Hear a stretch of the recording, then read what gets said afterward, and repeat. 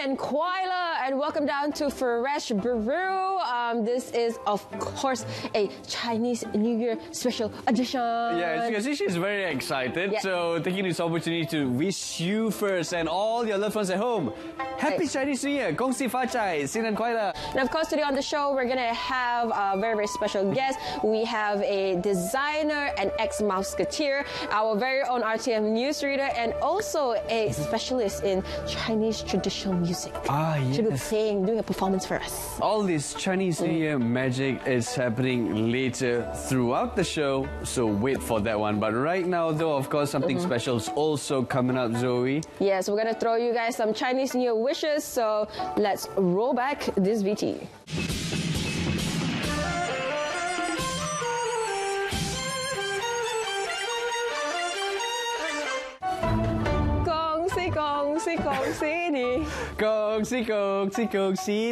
Yes, we are definitely feeling the Chinese New Year vibes. This is, of course, the third day of Chinese New Year. Now, I know that you guys are probably at home right now. You are not doing your annual grave visiting, but it's okay as long as we're staying safe. That is the most important thing this year. Exactly. So what you just saw just now was people, sending in their Chinese New Year wishes to their friends, to their family, and even to you. And right now in the studio, it's going to get a little bit noisy, just like those traditional firecrackers that just goes into the air, blasting away during Chinese New Year. And Zoe, are we ready to welcome our guests? Of course, we are ready to welcome three amazing people on the show. We have Christy, hi, and also Ivan. Of course, you guys are probably watching Ivan. Hey, what's Ivan doing here? Is he gonna visit you? So, Ivan, here are your headlines. What's up? Okay, hi guys. I'm Ivan here, and I'm so happy to be here. That's nice, that's nice. Charis, say a few words. Oh, hi, my name is Charis. I am very happy to see you guys here on the third day of Chinese New Year. Thanks for having me. You're welcome. Okay, Christy, what do you want to say to the audiences at home? Yeah, I would like to wish all the audiences at home a prosperous New Year. Money come in non-stop. Oh, yes. Too much money, don't know how to spend. Good health. Say goodbye to COVID and live long. Wow. I give you everything. Everything. We like it. We like it. Yes, and of course, this year's Chinese New Year is very, very different. Yeah, very, very quiet for most of us. I think we can safe to say a year ago, particularly around this time as well, we were actually able to celebrate Chinese New Year. I was actually back in my hometown celebrating with my friends, with my family, and this year we are, of course, quarantining at home. So I want to know, Christy, how are you celebrating your Chinese New Year this year? A lot of food, a lot of mahjong. I really love mahjong. Okay. Just touching the tile, I know what tile it is. Wow. So I love mahjong. I like to. I don't encourage gambling, but gambling is part of Chinese New Year. Yeah. But we don't play money. We play loser. Wash the plates. That's the best. Okay, that's good. That's good. But I don't play mahjong. I play Uno cards. Loser buy burger. Oh, okay. That's good. That's good. Yeah. I like to play Big Four.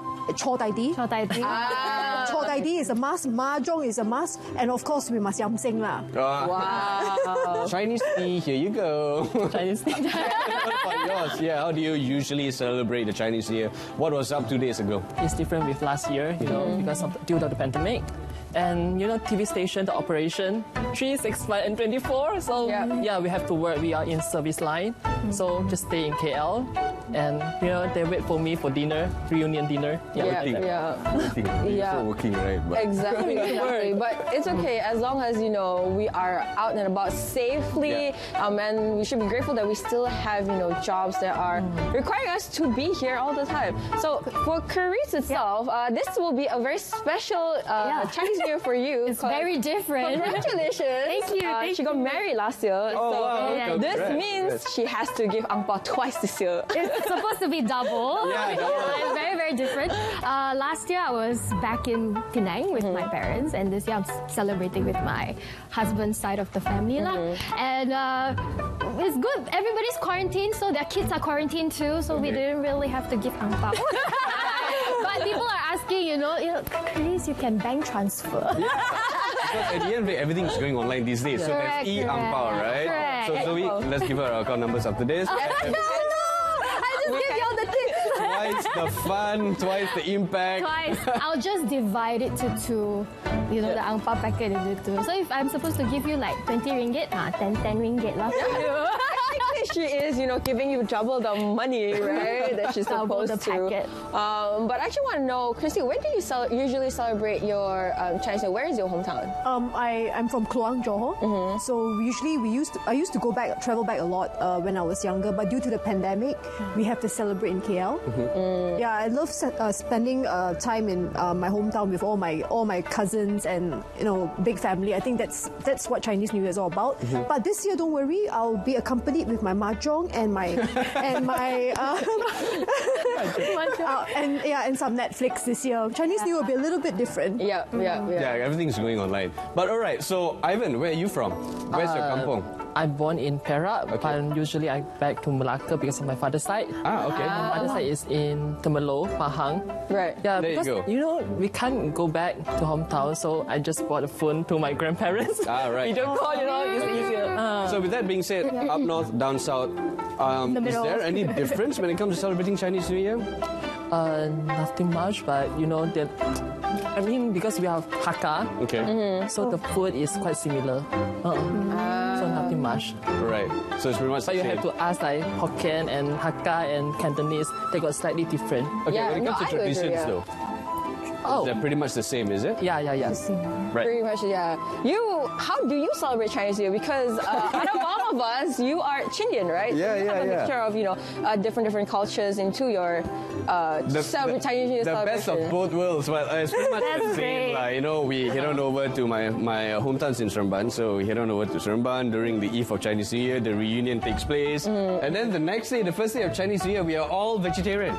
Oh, wow. Oh, interesting. Interesting. First day Chinese New Year is not vegetarian, man. No. Bring out the steak, man. What? Oh my gosh. Nowadays, people like to order pun choy. You got abalone, prawn, Abalone is not veggie. vegetarian. Abalone, sorry. I don't have abalone Chinese New Year. It's second day good. I'm not too sure, Zooey, but yeah. Interesting. No, but I understand. Because for me, because I'm Chinese Muslim, so there are a few things that traditionally we don't do. We don't go to the temple to pray. It's just the standard coming here. So, even when we are eating, we have to separate, the halal and the non-halal just to make sure we cater to everyone, right? So, and Chinese New Year is all about tradition. There are some traditions that we don't do anymore. I feel like maybe some of us don't practice anymore. Oh, really? So what are some of the traditions that you actually still uphold in your family? Firecrackers. Is that a tradition or? Yes, it is. Yeah, it is. So the louder the better. Yeah, and then we need to have lion dance come because no lion come, no ong. Yeah, we need a lot of noise, fireworks. We must bring out. Food is definitely a big must. Yeah. So everything all out lah. Cannot finish. We don't like to waste, but all out. It's like eat until your dress cannot zip. Yo. That's the way. That's the way. Is it like, you at home as well as Zooey, you eat a lot? Oh, yeah. It's the only time you could eat, right, Ivan? Yeah, so just eat. Yeah. And especially you as a news reader, how do you still keep shape despite you just eating all the way? Yeah, exercise. Yeah. Okay. And I'm kind of like... used to be kind of like superstitious. Okay, so I will ask Feng Shui master. Yeah. I don't know if you guys will ask or not. I will consult him. And 1 year, last 2 years, I consult a Feng Shui master. Okay. He asked me to remove the drop tear mole. Something like that. You will below the eye. So it will bring you unfortune or something bad. Bad. Okay, and he asked me to change my name. His name, What? Did you do it? Yeah. Strokes. You changed your name? Yes. After how many years? 2 years. So what was your? So currently I use my stage Chinese stage name is Tai Jing Hang. Tai Jing Hang. So it's different. It's not my actual name. Yeah. I see. So I think this is one of the culture. I see. What about you, Chris? Have you ever consulted a Feng Shui master or anybody? I've never changed my name. I've never removed the mole. I like my moles. But I guess because we're different, because I grew up in a Christian family, so we celebrate Chinese New Year for the tradition, like it's part of our culture, but we put importance in the gathering, celebrating with family and being together. So we don't really, it's not like we cannot sweep the floor on the first day. We're okay. We're actually open. Because that's the big no-no, right? It's a big no-no. Like you can't even wash your hair. But you know, after a full day of visiting and everything, you're like, I need to wash my hair. So we'll actually do it because growing up, it's the culture and it's the being together that is more important than all the superstition. It is. Correct. It is like at the end of the day, depending on how your family grew up, right? I remember every Chinese New Year I had to bathe with the mandarin leaves. I LiPAUL, so you know all these leaves and everything. So my grandma, my late grandma, would actually gather everything, put it, soak it in the basin. Someone like do it a little bit. Then we would have to at least shower ourselves. Wait. This is the first day of Chinese New Year, is it? This is every pre-Chinese New Year, so the reunion Eve, the reunion dinner, then we'll do it like a couple of days. Similar to mandi bunga. Yeah, similar to mandi daun. Mandi daun. So the idea is to cleanse away the bad juju away So I still don't sweep my door or my house on the first and on Chinese New Eve and the first Chinese New Year, but then second day, girl, I gotta sweep the floor. I cannot just be there taking my tissue and wiping everything. Yeah, you can't sweep the floor. You can't break anything as well, right? At least try to tahan for the first 2 days. Then the day you want to break, go ahead and break. But is it the same for you, not Christy? First, the reunion, heading towards, heading into Chinese New Year. What are some of the things that you do the first day or the first thing in the morning? Okay, just like Charis, I'm also... Besides the mahjong, we are a Christian family, so but we are very open-minded. But we're a bit more open-minded, lah. That means when it comes to like praying with joystick to our ancestors, because we just want to offend the rest of the relatives. If you don't hold the joysticks and pray, it's considered like, oh, you betrayed the whole family. Dishonor. Yeah, you bring dishonor. So we are a bit more open-minded. We still, we still pray with joysticks to our ancestors, our grandparents and stuff like that. For me, I only see feng shui master when it comes to business. Right. Other thing, I don't see one. I'm going to say I'm a Chinaman. Also yes, and also no. It's like depend on situation kind of Chinaman. But when also last year I consulted my feng shui master. She told me northeast of your office must clean until very clean. Must have perfume smell. Then the money can come in. So straight away, everybody clean like crazy. Clean. Put perfume smell. Must decorate the place. So there's certain parts of your house or your office that you need to clean and make it smell nice. Then only the money will come in. If that spot, if that direction is that direction is dirty, bye, money don't come in. So that one I particular because I feel it brings no harm cleaning. Okay. But I will do it. But sweep floor first day, I think I will sweep lah. We vacuum these days. Vacuum. Ivan, what about you, Ivan? You sweep the floor, of course. I don't think so. You do, right? Okay, so for me, my family, we will like turn on the light for 3 days, 3 nights because alright. Yeah, we on the light. Yeah, we don't off all the light full blast. We don't care about electric bill. Question, even when you're sleeping? The bedroom light off, but the living room and the porch light all on. It's alright. Okay. So you turn on the lights. The first thing you do, I mean, obviously not the first thing you do lah during the first day of Chinese New Year. So reunion dinner, that's it lah. The light goes on for 3 days. Yes. Mine is 3 days, 3 nights. Right. That's a lot of It's over. guys. A lot of. I think the electrical company is thanking you right now. But that's okay. That's our target. This is our target. Ask them to sponsor me. Sponsor you electricity. How does it work? I don't know. But to leave the lights on is auspicious. You need to not your bedroom lights, but like the porch, the living room, the staircase, the main areas. It must be well lit. Okay, the back door, I guess. The back of the house. The back of the house. Technically, I still on my surrounding, my garden area. I'll on all the lights. Okay, so give more on park your car on the light also. And all the neighbors also, them all also on together. All also kiasu. it's a fight for who has the brightest Well, yeah. Like Christmas. It's good because you ward away robbers, actually. It's all well lit. Yeah. It's good. Because a lot of robberies happen during Chinese New Year. You see, I mean, it's a good thing at the end of the day, right? Yeah. It somehow or other brings out the unity in this. Your neighbors, like you just mentioned, you know, they would do the same thing. And talking about having other people or from another culture having celebrate Chinese New Year with each and every one of you, you know, do you have them? Of course you do, right? So what do you think their experience are like when it comes to celebrating Chinese New Year? Do you think they'd be like, oh, why are we doing this on the first day? You know, 2021, they are still feeling the same way. Do you think that you still have this kind of people, friends coming to your place? I have a lot of Malay friends, so they will definitely come to my place because they want the yisang. So a lot of my Malay friends, they love mandarin oranges and they love yisang. These two, they will come and they will sapu all. Yeah, they love. So they a lot of my Malay friends, when they first try Chinese food, right, they are really amazed because first of all it's difficult to find halal Chinese food. So usually I do take away from hotels. Usually my yisang I will take away from One World Hotel because it's halal. Because I've got a lot of Malay guests, but they love it so much, and I love it too. But it's really like especially for my colleagues.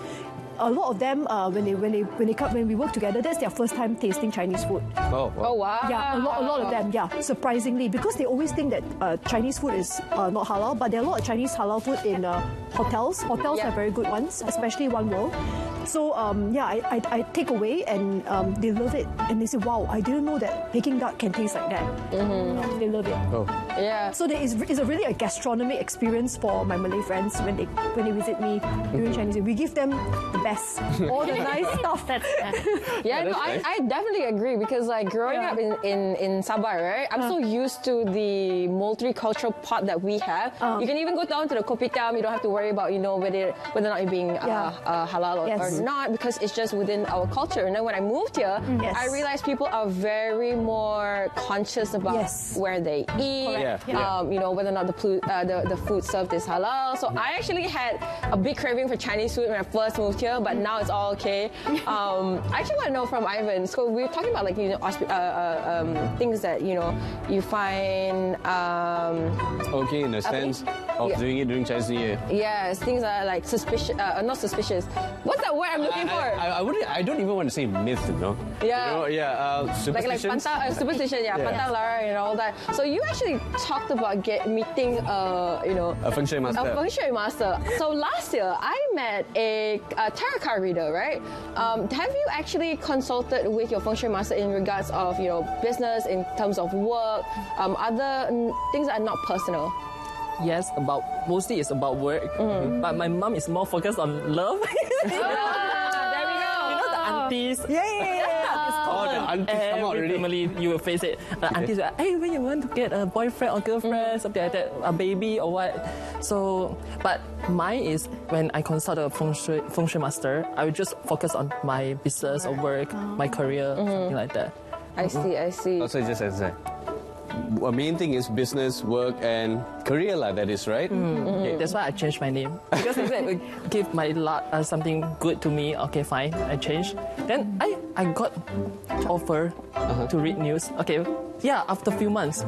After Wow. Wait, you mean this happened before news reading? Yes. Oh. Yes. Wow. Okay, I changed my name. The most important thing is you have to know that you can't get any achievement without hard work. Okay. So you cannot just rely on feng shui, because feng shui is not everything. So you also have to pay your hard work on everything. Yeah, I need you to recommend me that feng shui master. You gotta connect them right now, guys. Queue up, You have to queue up, But now got online already, no queue up, appointment. just wait at home. You cannot make appointment. You have to queue up. Oh, you still have to queue up. You have to meet face to face, Yes. Ayya. But no this year. They can read better, right? Oh, really? Zoom cannot. I show them around my house. Yeah, okay. Yeah, just bring the phone or follow around. Okay, Charis, when it comes to probably even feng shui and all this kind of masters, right? If let's say there's one thing that you would say that you don't really want to listen to or or you have your own belief when it comes to Chinese New Year, what would that be? I guess I'm not a feng shui girl. Okay. Like for me, because growing up again in a Christian family, I wasn't allowed to even read what do you call that? Your star sign, you know? Your horoscope. Horoscopes, things like that. Because what we believe is, you know, God is in control of all aspects of your life, your career, your personal life, your family. So we are more like, okay, we have to just trust that. Okay. And that is that. And when it comes to feng shui, I guess I respect it. Like if you guys do it, I'm like, oh, that's interesting. I would like to know more, you know, like removing your mole, changing your name, things like that. I find it very interesting. But personally, I'm not an advocate for it myself. Yeah, so not really lah. Yeah. That's why the culture, I guess, is just, for Chinese New Year, is just being together with my family and the gathering. That's nice. Yeah. So you just listen just to listen Yes, and for that's the it. heck That's of good, it. yeah. Right? Okay, so right now let's talk about your career path and all that. Have you read out about the Year of the Ox? What it brings, you know, to you this year? I think it's not very good because I'm a rabbit. I think it's not really good. Yeah. Why lah? Why? That susah lah. but I believe like what it's all about hard work. I always believe it's 99% hard work and 1% luck lah. Yep. Yeah. It's not very good for rabbit. I briefly read through what Joey Yap said. There's a lot of like clashing stars and unauspicious things, and I have to put this and put that and put that, buy a few stuff, then your luck will change. But I read, but I'm not affected by it. Even if you tell me my luck this year is bad, I'm not affected. I just listen and I find it interesting. Those things that I can do, like clean my certain area of my house, that one I will do. Within my control, I will do it. If beyond my control, I will just let it be.